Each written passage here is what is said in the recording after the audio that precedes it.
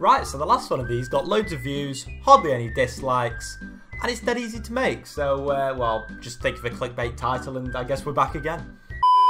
What's up guys, and welcome to another video and another reaction video to a Grand Prix. Today we are going to be looking at some of the most questionable tweets and Facebook comments of the Malaysian Grand Prix weekend.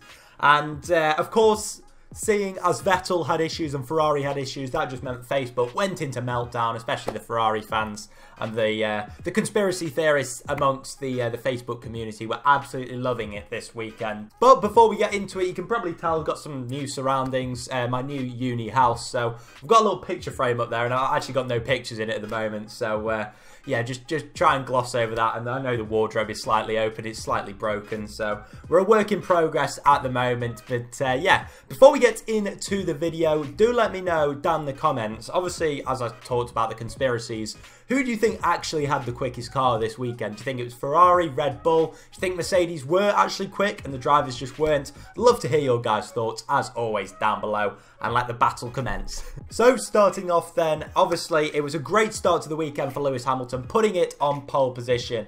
And, of course, his main title rival, and pretty much only title rival now, Sebastian Vettel, didn't have the greatest of qualifyings, didn't even get to set a time, and that meant that he started from the back of the grid. And Charlie here put it brilliantly. So basically, on the F1 page, they put the pole lap up from Lewis Hamilton. You just put, brace yourselves, the angry faces are coming. And literally every single time Hamilton gets pole on the Facebook page, it's just a load of angry faces, angry, yeah, basically sour Ferrari fans. Am I going to get slaughtered in the comments for that? Whatever, it gets views, so yeah, we'll go with that. So yeah, that pretty much summarises what Facebook was all about after qualifying. And then, I believe after qualifying, they actually put on the F1 Facebook page the like the driver's briefing. They did it for the Monaco Grand Prix, I think, and now this is the first time since then that they've actually put the driver's briefing up. Really, really good thing. Absolutely love having that on the Facebook page. And Pranav here puts it really, really well. He says it looks like a high school classroom, especially when Perez goes up to Charlie after the class ends. So yeah, basically in the driver's briefing, they're all just like sat there listening to Charlie Whiting. Charlie Whiting just looks like the teacher.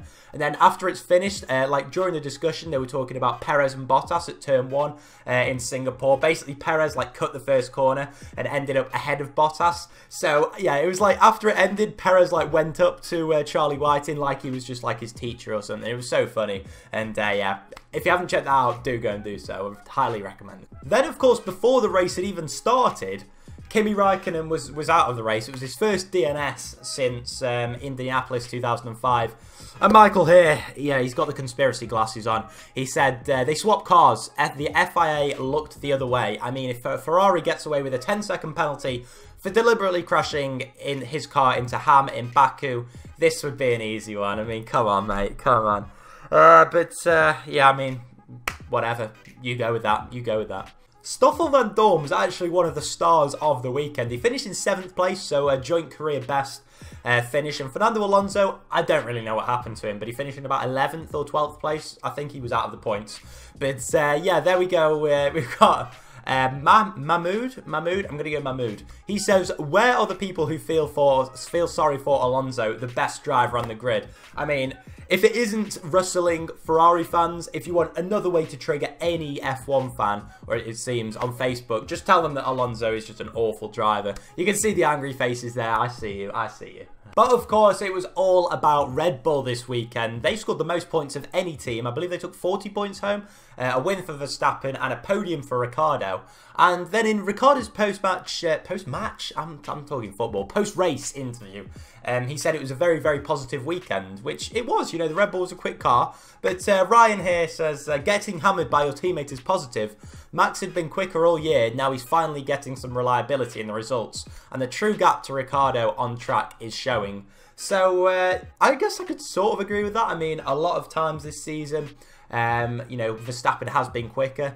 It's just, his car has just blown up. So, I don't think Ryan really gets the point of him, you know, Ricciardo saying that it was a positive weekend for the team. And for him as well. But Neil here just shows no mercy. He goes, STFU moron, lol, one FKN race. Max finally does better. And all of a sudden, he's smashing him. Brilliant grammar there. Really loving that, Neil. Thanks for that. And now we've got Stephen once again. If you watched the last video, you'll know all about this lad. He made it on twice. And yeah, he was just talking about Verstappen. He says, it was an example of the best car on the day getting a thorough workout by a phenomenal driver. 5 championships in that lad at least. The Dutch are very excited. They should be. And there we go. The Verstappen hype train is back. It's just like being on Twitter all over again. A lot of people get really, really triggered at people saying how good Verstappen is.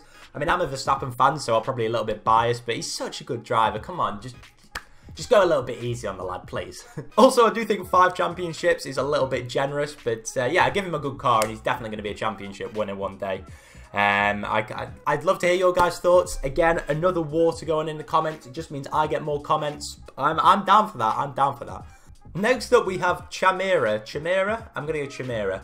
There's a lot of complicated names that I've picked. I really haven't done a good job of my research. But anyway, he says, let's say Max wins or comes 2nd or 3rd in the USA. Is he able to celebrate it with champagne? According to the US law, no one under 21 cannot drink. So this is a very interesting one, and I don't actually know what the rules are on this. So I actually looked it up, and apparently, if you're under 21 in America, you can't drink unless you have adult supervision or from like a guardian. So how funny would it be if Jos Verstappen just has to go up on the podium with Max and like has to hold his hand and stand by his side and just go, oh, there you are, Max, there's your champagne. That would just be incredible. And yeah, that'd be great. But apparently, I actually read somewhere that the drinking age in Malaysia is 21 as well. And obviously, he was on the podium there. So yeah, we could have a little bit of an anticlimax, but still, that would be pretty funny. And then after the race, we had possibly the most bizarre incident of the season. The cameras are on Verstappen, celebrating. And then we just get a panning shot to Sebastian Vettel in the middle of the track with 3 wheels on his wagon. And then we see the replay of, Stroll and him colliding. It was deemed to be a racing incident. I think Stroll sort of got away with one there. But then, obviously, Vettel jumps onto the side of Wehrlein's car, which is pretty good to see.